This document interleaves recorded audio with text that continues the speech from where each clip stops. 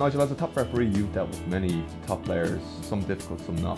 Where does Brian O'Driscoll rank in that league table? No, he was a good player. I refereed him when he was a captain a few times as well. So it's always been a pleasure to referee him. Actually, you know, he gives it all. He asks you the questions when needs to be during the game, and some of them times they're in difficult situations. But that's the captain's role, and he did that very well. It was quite different when you refereed Ireland because he was the captain, and when I'd go to the change room to do the boots and stuff, he'd come along and say, "Right, Nigel, I'm the captain.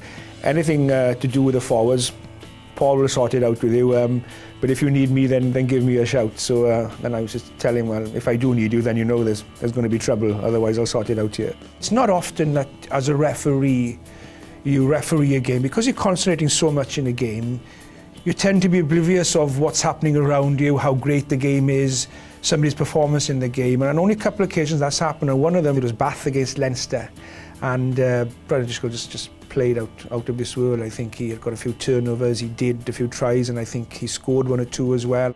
I think sometimes today we use the word great and legends without thinking much behind it when we use it. But when you mention Brian O'Driscoll's name as a great player, as a legend of the game, it's totally justified. And you know, there are not many great players in the world. There are even less great players who are also great people as well, and he was one of them. He was a great player, but also a good man off the field as well.